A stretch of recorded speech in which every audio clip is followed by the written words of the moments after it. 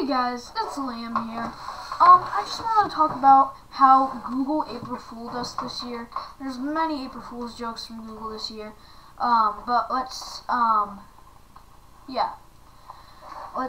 take a look at them. First we have closing the YouTube contest competition. Now this, YouTube began in 2005. It's a contest to find the best video in the world. And now it's finally time to pick the winner, the YouTube blog announced. And then here's the video. YouTube's ready to select the winner. I'm not going to play it because it'll take up a lot of time, and there's a lot of April Fool's jokes that they played on us this year. So yeah. Tonight at midnight, YouTube.com will no longer be accepting entries, said Tom Liston, competition director at YouTube, said in the video above, which features many stars from a viral video, and it was posted hours before it officially became April 1st in the US. After 8 amazing years, it is finally time to review everything that has been uploaded to our site and begin the process of selecting winner. The video warned to watch everything before YouTube deleted it. Make sure to check back in 2023 when YouTube returns online. You'll see the best video winner and nothing else. Watch the nominee announcement at April 1st at 9 a.m. Pacific time, as YouTube promises to announce all the nominees for 12 hours every day over the next 2 years here. Google knows, smell the fear, or the waffles. That's the topic.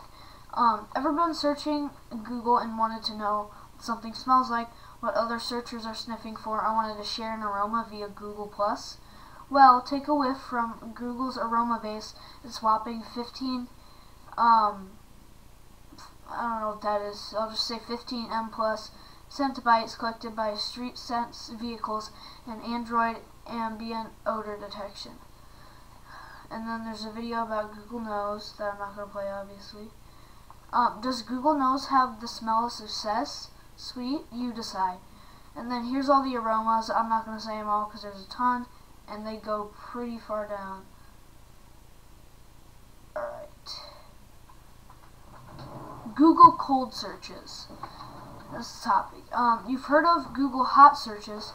Now meet cold searches. Yes, all the anti-trending searches that only a few hundred people are searching for. Whether it's Y2K or do my legs look fat, or is it just that my jeans are too high? Macarena step by step, or even what it means when you text a girl good night but she doesn't answer. Google will show you some of the least popular searches, US and today only. Google Treasure Maps. Yar! Google has introduced treasure mode to Google Maps. The goal is to solve a mystery involving a treasure map that once belonged to an infamous pirate, Captain Kidd. The map lets you explore 2D landmarks as you explore for hidden treasure chests. And as Google warns, Treasure Maps is our beta maps technology, has certain system requirements. Your system may not be able to display at higher resolutions than paper print. Take care when unfolding the map to avoid ripping it. And then there's a video about Google Treasure Maps. Alright. Gmail Blue. Celebrating its 9th anniversary today, Gmail is going blue. According to the Gmail blog, and only one of the statements in that previous sentence is true.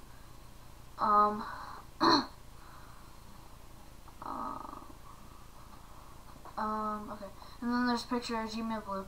It's Gmail, only bluer. Why? Because brown was a disaster. Bold is blue. Underline is blue.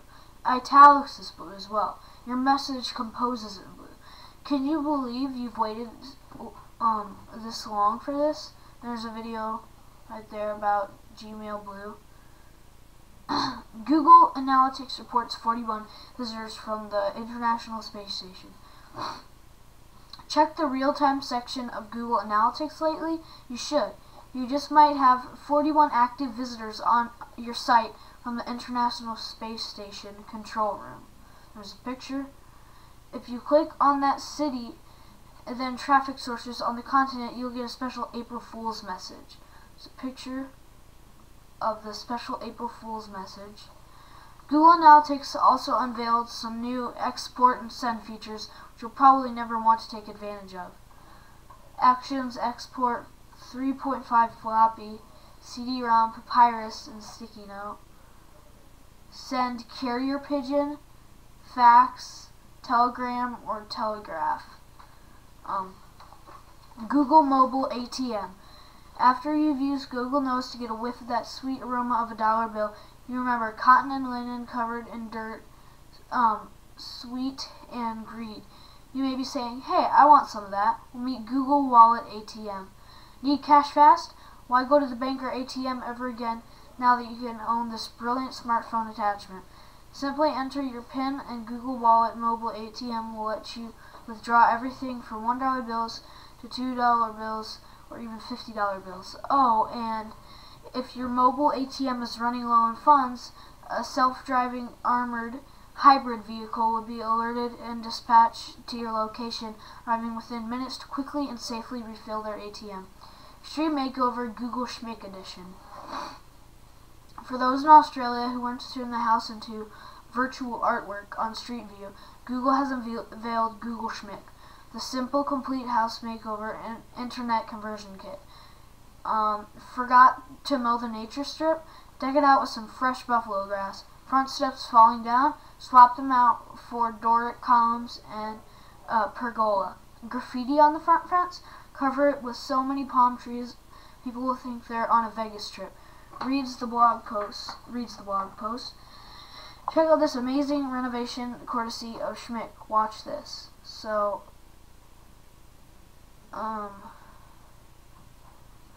that, just that normal house becomes this.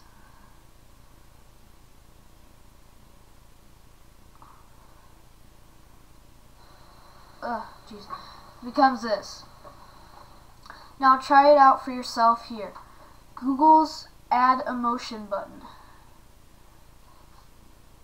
Sometimes, and then you got a picture there, sometimes apparently your face doesn't tell the whole story. Sometimes you need an emoticon, whether you're feeling a little happy or not so happy. Google's Add Emotion button now has you covered. We will plumb the emotional depths of everyone in the photo, then summarize their feelings with a beautifully crafted emotion icon, reads the Google Plus post. Click on the button again to return to the original version of the photo. We hope you enjoy using the feature, and we look forward to seeing your emotionally charged posts. Google Apps Levity algorithm. Ever wanted to make an email subject more fun? You know, maybe turn a subject line like HR memo into the new hotness, but didn't know how to do it? Or optimize a presentation into something more eye and ear catching? Now there's a Google app for that. Created in partnership with legendary improv comedians from Chicago's Second City Communications, the Levity algorithm is carefully tuned to help you spice up even the most boring of workdays. Reads the Google Enterprise blog post. Send happier emails, hold more engaging meetings, write more mind-blowing presentations, and above all, turn those frowns upside down. Simply turn on the Levity and your Google Calendar will be packed with fun events such as chat with T. Faye, drinks with S. Colbert, or morning pool party and massages. And there's a video about the Levity algorithm. It's a beautiful day in the fiberhood. Utility poles are about to become a lot more useful. Maybe for some, especially hackers, they may become a second home, unless people start camping out 24/7 at spontaneous hackathons. Google has a solution for those so-called pole hoggers. We've heard this can be a problem, and we are working on ways to detect the pole hoggers. Our institute at a 2-hour ban for their use every 2 hours they use. According to the Google Fiber to the pole site, until we perfect our pole digging detector technology, we ask that users do not stay for more than 2 hours when others are waiting. If this is a problem, please call the Fiber Space and ask for a fiber chaperone to come to your pole and explain proper pole etiquette. There's a video about introducing Google Fiber to the pole. Bing introduces Bing Basic. New SEO tag. Google isn't the only search engine in with April Fool's antics. Bing has introduced Bing Basic and the SEO tag. Aside from being an obvious shot at Google, what is Bing Basic? As the blog post explains, it's a special test that discourages exploration, discovery, and with a blend of 1997 dial-up sensibility. So if you go to Bing's homepage and type in Google, you'll see this. Hover over the colored boxes and Bing will give you the following messages along with a link to related Bing images search results. Having trouble seeing this picture of an Arctic fox eating a marshmallow in a snowstorm? Links to Arctic fox. When there's nothing else to look at, links to watching paint dry.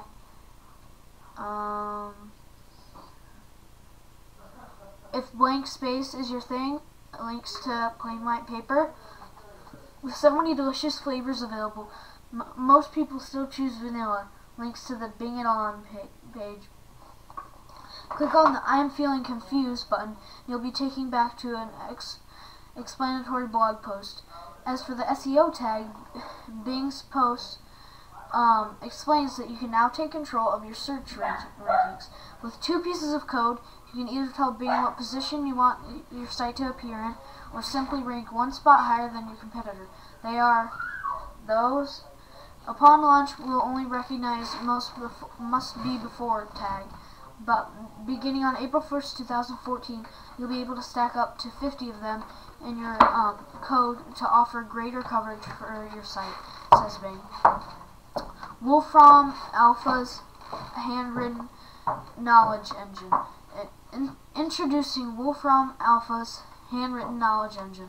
The only handwritten knowledge engine has a team has a team of real humans ready to transcribe and illustrate your queries.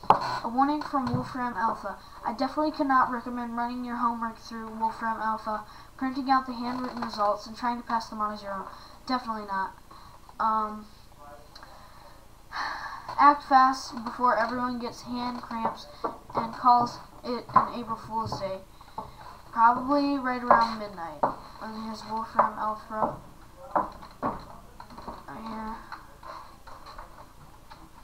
Twitter puts a premium on vowels. Want to use your vowels in your tweets? It'll cost $5.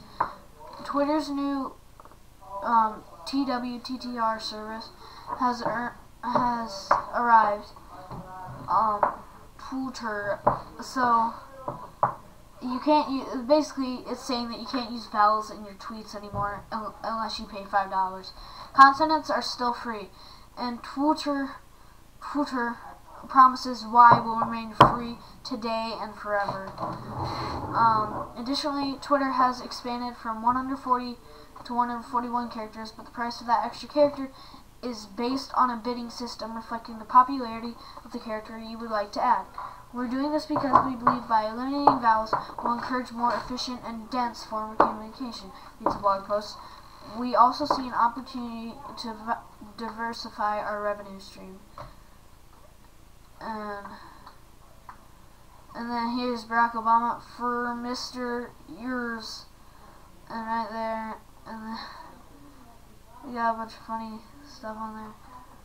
What's your favorite spoof? Okay, so that's all the stuff that Twitter, Bing, and Google and YouTube did for April Fools. So thanks for watching, guys, and I'll talk to you guys later. Bye.